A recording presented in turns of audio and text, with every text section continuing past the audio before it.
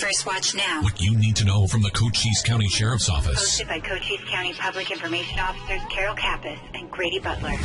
First Watch on 92.3 KWCD. And it's brought to you by Sulphur Springs Valley Electric Cooperative. I'm Grady Butler, and with me is Carol Kappas, Public Information Officer with the Sheriff's Office, and Sheriff Mark Daniels. Good morning. Good morning, Cochise County. Hello, everyone. Well, let's start off with Monday. You had a very special ride-along. I did. I was notified from Joyce Clark Middle School that Yanni, one of the 7th grade students, won a prize for her good attendance, being a good student there at the school, took ride for a couple hours. So I got the opportunity, and you went with us, Grady. You and I went and picked her up and took her to lunch and went out and did some traffic, went out and she just rode along. And whenever you have somebody young like that that's never been in a patrol car, their eyes are so big. They're so excited, and they're nervous, and but you can tell they're just enjoying the heck out of it. But great kid. I tell you, kudos to our education system putting out kids like that, and the parents. I mean, she's just a happy-go-lucky and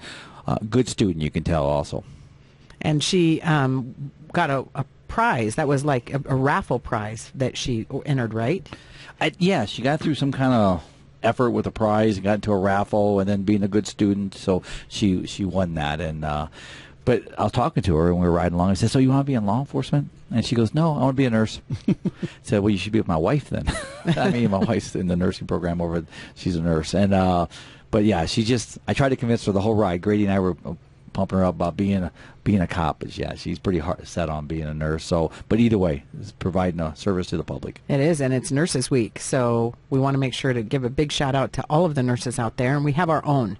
So we have our own working in detention. So, thank you so much for all you do. Yeah, our nursing staff at the jail, they do an amazing job. Thank you for your service to our office in this county, and I'd be remiss if I didn't say it. And thanks to my wife, Nikki, who is a nurse, and thank you, Nikki, for your service too.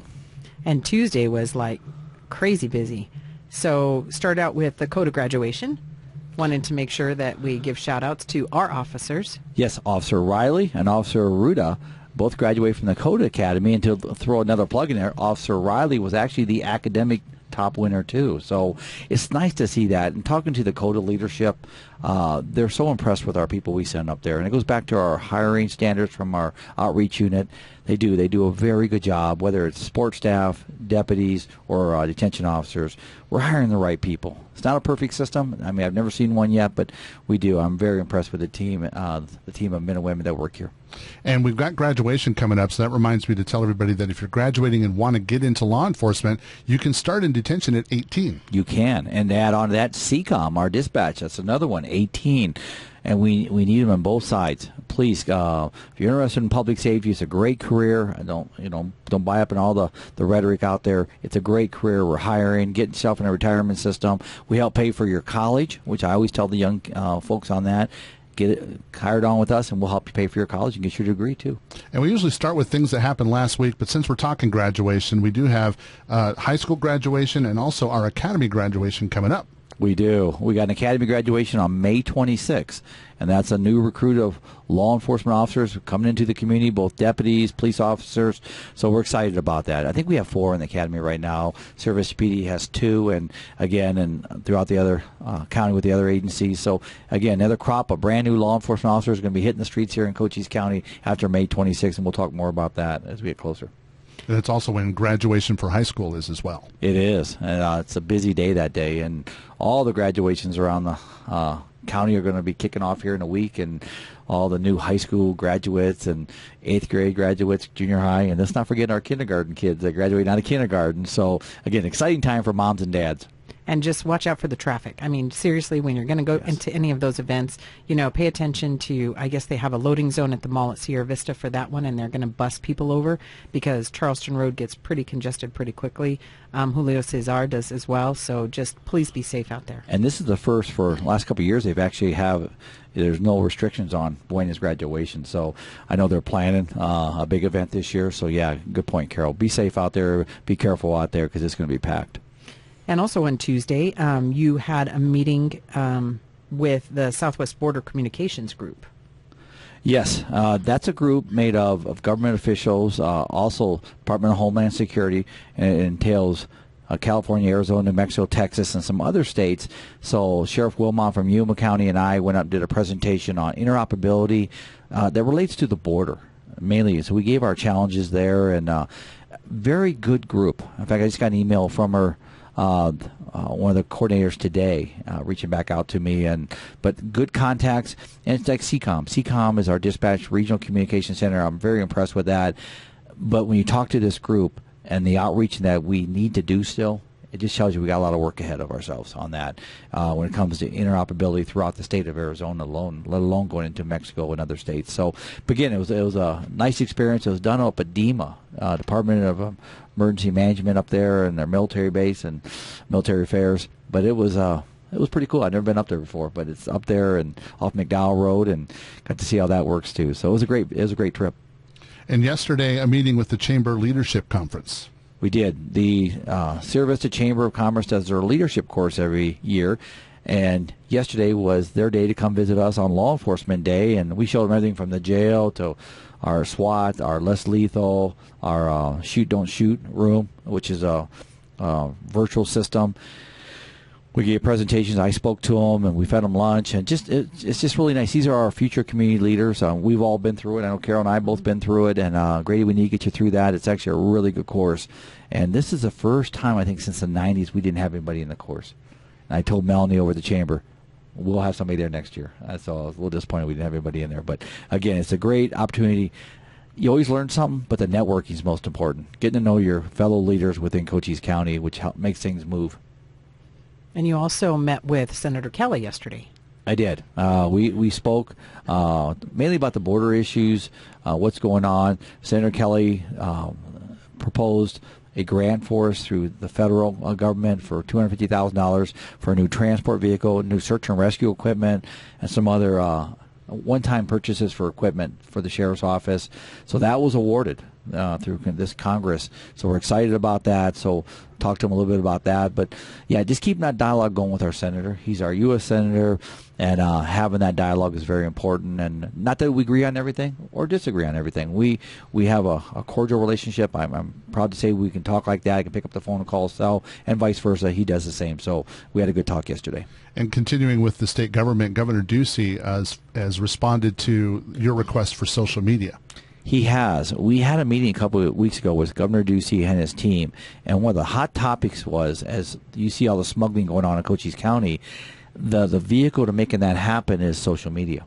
They're recruiting off social media. Come smuggle to Sierra Vista. We up the price. Come here. A lot of work down here in Sierra Vista, Cochise County. That's awful. That's a criminal enterprise that's using social media to get their ill will. The means done. So we've asked the Attorney General, we've asked the Governor to come out and support us on that with some legal injunctions against social media to stop that. I mean, they're actually connecting the smuggling drivers.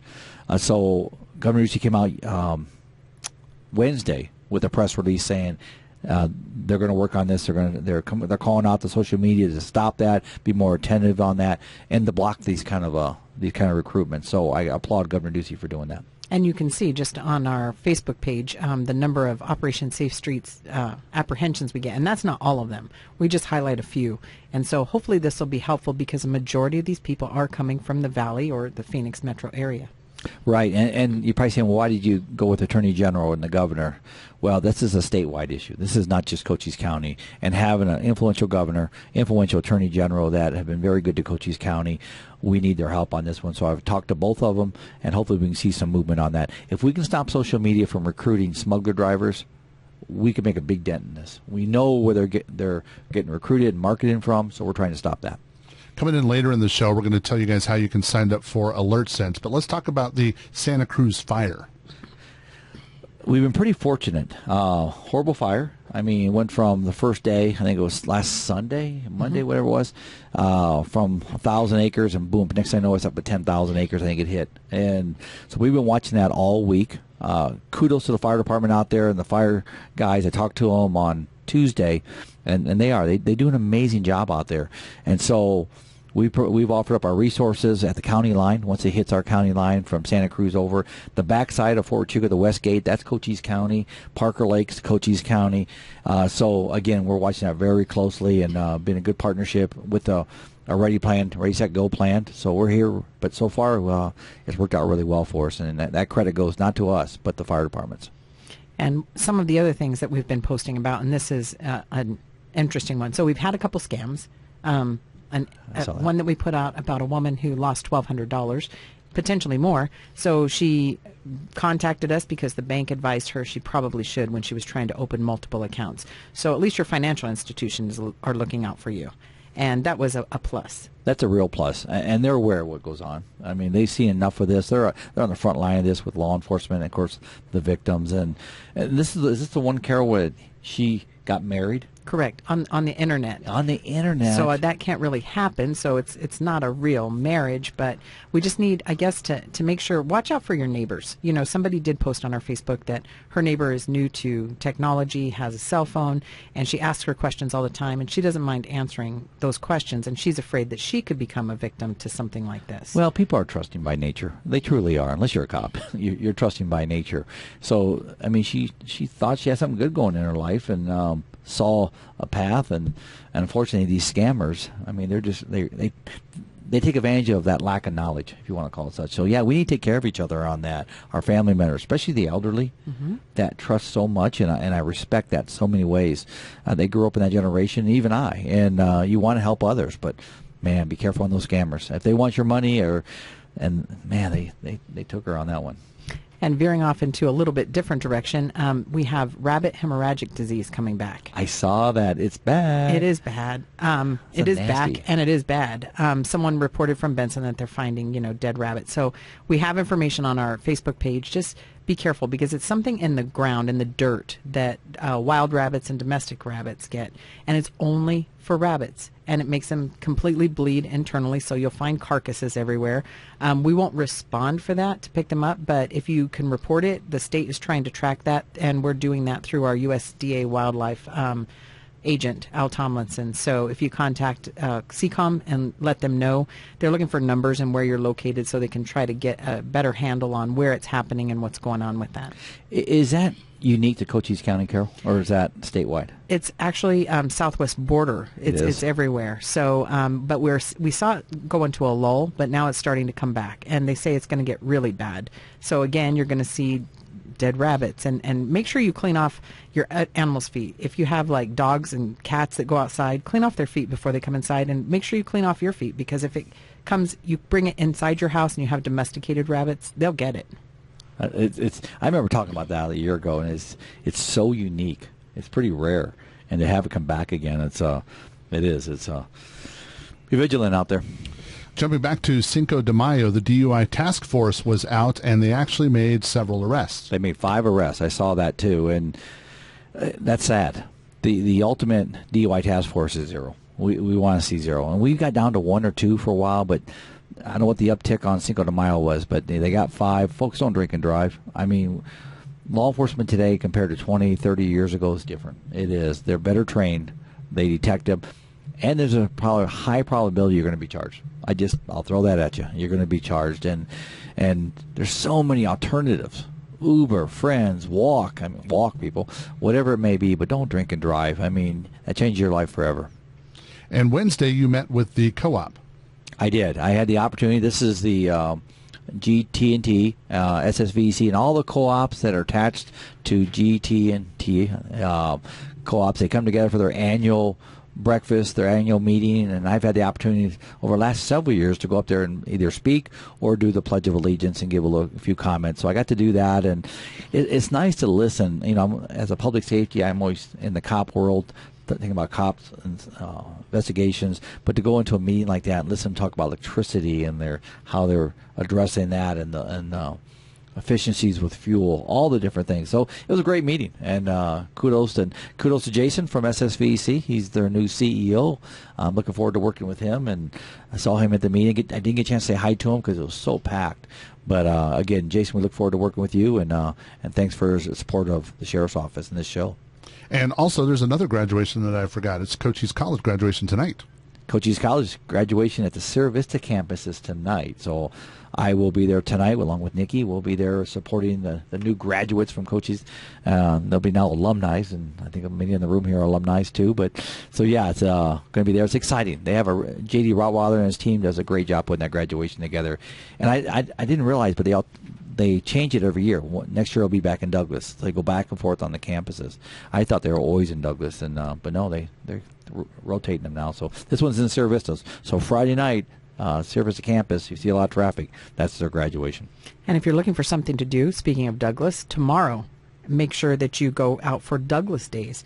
They've, I guess, been incorporated since May 15th of 1905. I just saw that. I got an invite to go down there. I'm going to run down there Saturday morning, spend some time down there with their community.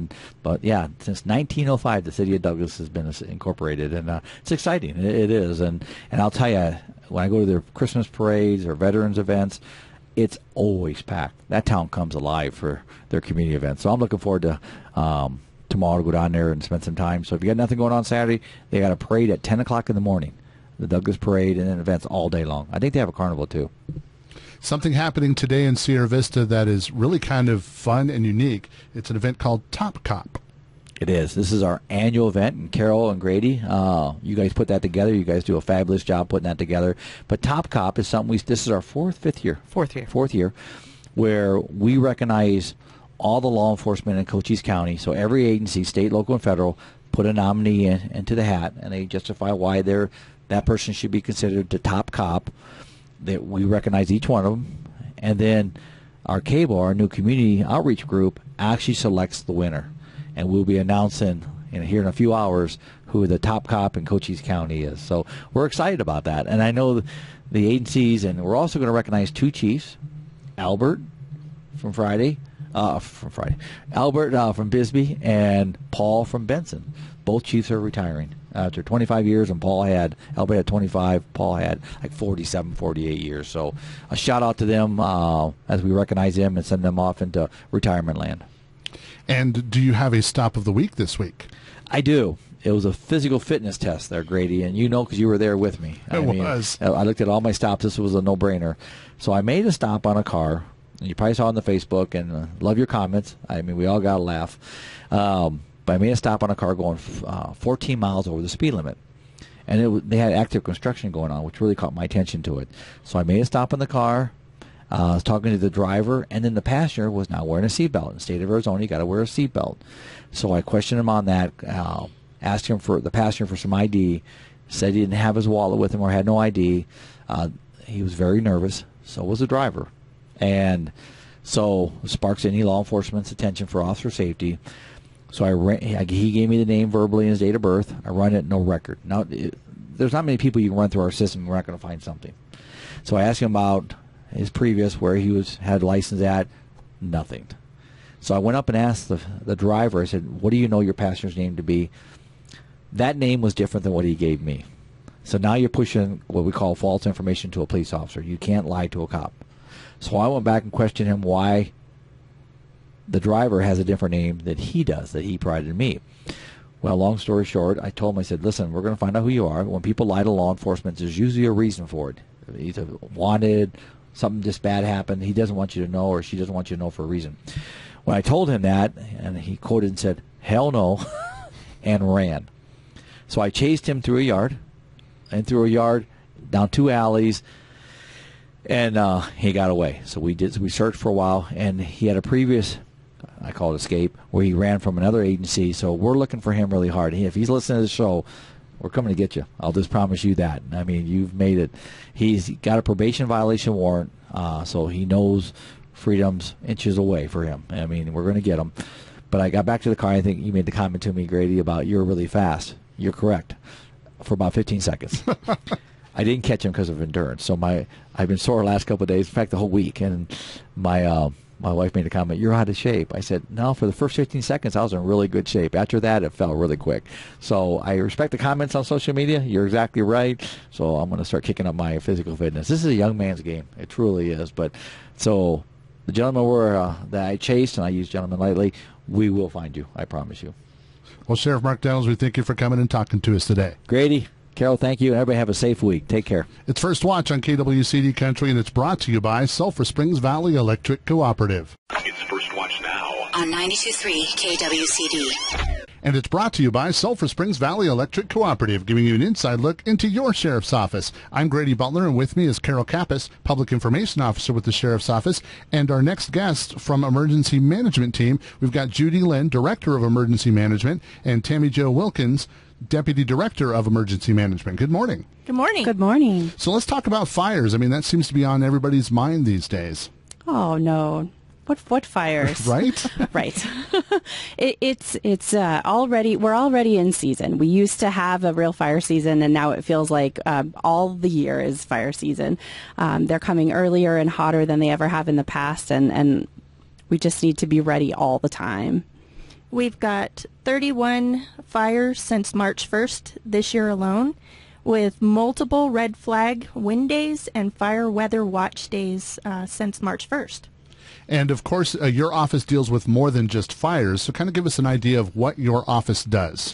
Yes, they call it all hazards emergency management or all hazards emergency response. So it's really just anything that puts the public at risk, that first responders may need support as they respond to these kinds of emergencies. So we're not the ones who actually go out and fight these fires. We're not the ones who apprehend folks. We're not those people. We have incredible respect for our first responders, but we like to joke that we are who 911 and the first responders call when they need support. That's pretty cool. Give us an idea of some of the things that you do support. So, for instance, specifically with fires, most recently, resources are incredibly limited. So we want to have our fire folks and our incident command folks putting all of their efforts into fighting the fire and figuring out how they're going to do that. If they're lacking resources, or if there's something that they need that we can help coordinate to bring in, for instance, we have partnered with Border Patrol to be passive recipients of infrared information from apparatus that they have up in the sky that can give us mapping of the fires. We may be able to reach, well, we definitely are able to reach up to the state. So if we exceed resource capacity in our county, we are the liaisons to the state to go above outside of Cochise County to try to bring in assistance. And one of the things that you would love for everybody in the county to partake in, and the reason you're here today, is people can sign up for emergency alerts. And you're going to tell us why that's important and how they can do it at the end. But what kind of alerts can they sign up for? So from our standpoint, the most important alerts you can sign up for are the emergency alerts. When you navigate to the sign-up page, you will be given the option to sign up for some other things, weather reports, and in the future, we may be able to expand capacity as far as what we can, what kinds of information we can provide. But at the moment, we're focused on and talking about the emergency alerts. Those are the ones that are going to let you know. Do you need to evacuate your home? Are we asking you to shelter in place? Are we letting you know that there's a significant danger that you may encounter on a road? Those are the kinds of things we have a lot of tools at our disposal to get public information out to people, and Alert Sense is the one that we use when time is most critical and we need to get important information. Most of the time, it's about what to do next. So we're asking you to shelter in place, or we're asking you to evacuate your home. This is not the kind of alert that's going to tell you there's a fire somewhere in the county, or there's a fire near your neighborhood. I get a lot of questions about, why didn't I get an alert if I live a couple blocks over from where the fire was? And it is law enforcement who makes the decision about where exactly we evacuate, and we just we use this tool very judiciously so that when an alert comes in, it's important, and we're asking you to do something, whether it be get ready to evacuate or to evacuate. So it's pretty high tech. You're saying that the boundaries could even be streets. Correct. With one of the recent Bisbee fires, I got a lot of questions. Hey, Judy, I was in the area. I live off of Tombstone Canyon. I could see the fire from my house. Why didn't I get an alert? And when you sign up, you're giving your address or the address of your home, and we use super scientific special technology. I'm not your technology girl, so I talk about it in terms of what it can do, not necessarily how. But we use mapping to be able to go right into a view of the area that we're looking to evacuate, and we may. When I say we, I mean collectively with law enforcement. They're the ones making the decision along with the fire folks. They make the decision in a way that can mean one street is evacuated and across the street is not. We try to evacuate. We try to be judicious when we evacuate folks, and our law enforcement friends can tell us a little bit more about the mentality that they have when they do this. You want to make sure that those who are in danger are being moved. But it also may be the case that even one street over, we can leave you in your house a little bit longer. So if your neighbor 3 houses down got the alert and you didn't, I would recommend that you log back into AlertSense, check and make sure that your address is accurate and correct. But it actually may be that you were not in the evacuation area, even though you were just a couple of houses over. And are there settings that the user can affect in that, or are the settings static? Settings as far as address? Right, like can I put in my app what I want to get alerts for, or is that just all-encompassing? Yes, you can. You can sign up for multiple addresses. Okay. So if you want to put in for your mother's house or you want to put in for the school, you can certainly be alerted for those things as well. And you mentioned earlier, and I kind of want to reiterate this, is awareness versus a call to action. Just kind of reinforce that. Thank you. Call to action is that's the words I was looking for. Yes, we don't use AlertSense just to share information. You're going to want to go to our Facebook page, or you're going to want to go to the sheriff's Facebook page. We're going to put a lot more complete information on those pages. We don't typically use this tool to push just simply information. It will most of the time have a call to action, either evacuate or get ready to evacuate or shelter in place. It'll have some action associated with it. And I think I know the answer to this, but who should sign up for these alerts? Everybody. There you go. I knew that would be the answer. So how do we do it? So you're going to navigate to the webpage to sign up, and the address for that is cochise.myfreealerts with an S.com. Once you get there, it's pretty self-explanatory. You'll either sign back into your account if you've already created one, and you can make edits there, or you'll sign up. While you're on that page, you can also download the app.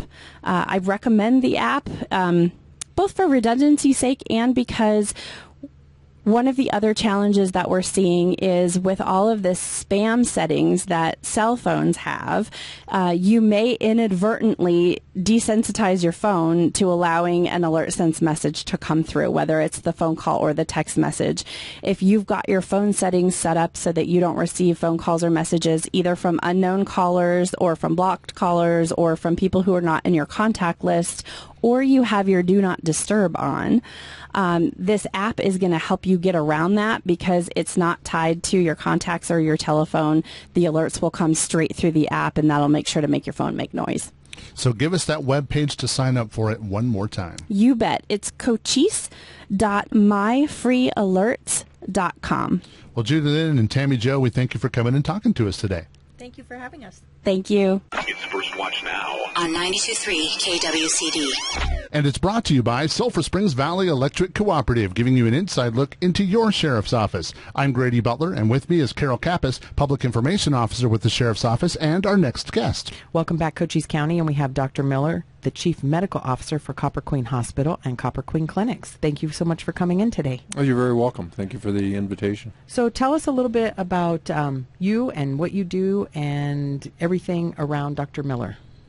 I am responsible overall for the organization for the quality and safety of the care provided there, making the medical staff aware of changes in laws and regulations, and I oversee our 5 clinics, the leadership of those 5 clinics. And how did you get to Bisbee?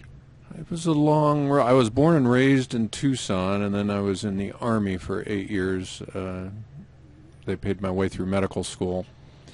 And then when I got out of the Army, I came back to Tucson, and then I moved to the Caribbean for 10 years. And then I missed the Southwest, and my mother was aging and things like that. So we wanted to get back to the area, and I think Bisbee was just more appealing to my wife and I than Tucson. And Copper Queen has more than just the Copper Queen Hospital. You have clinics around the county. Can you tell us where those are?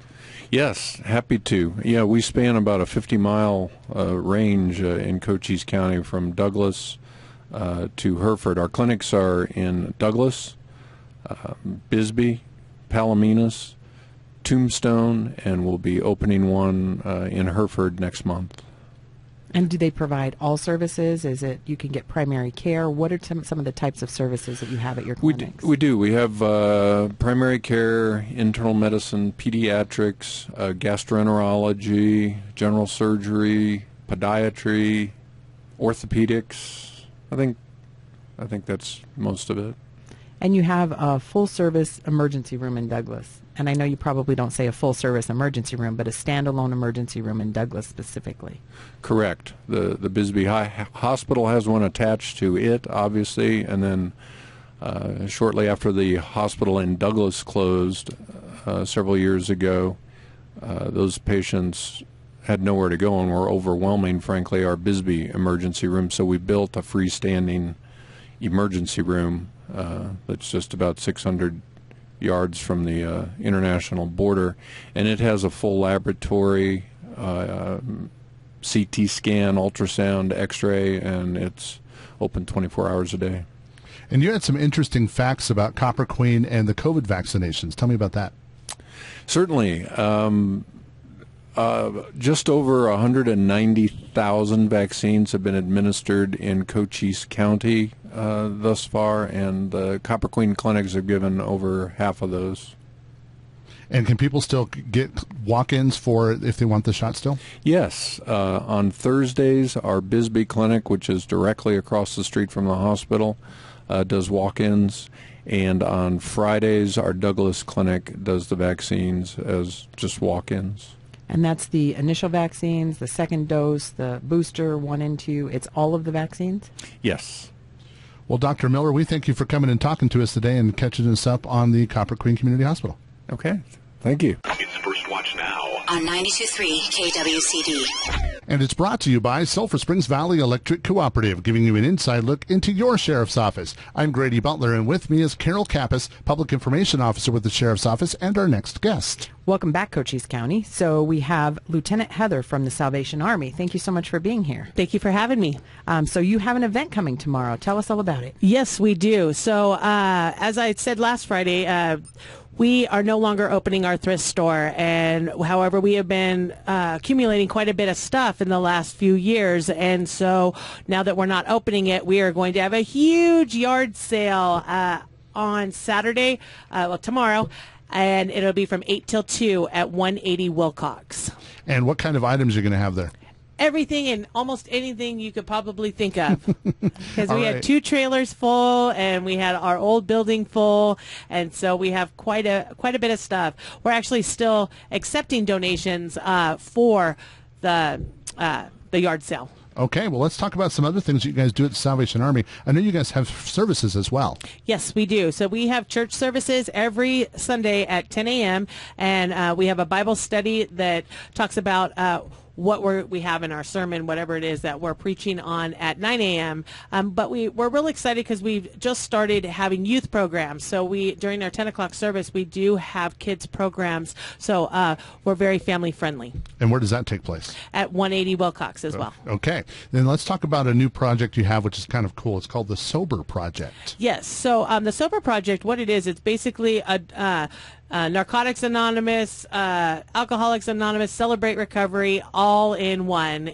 Says we believe that you don't need to be a drug addict or an alcoholic to go through the 12 steps, and the Sober Project is the 12 steps with the biblical backgrounds. That's why I said kind of like Celebrate Recovery, and anybody who has anything going on, any kind of anything.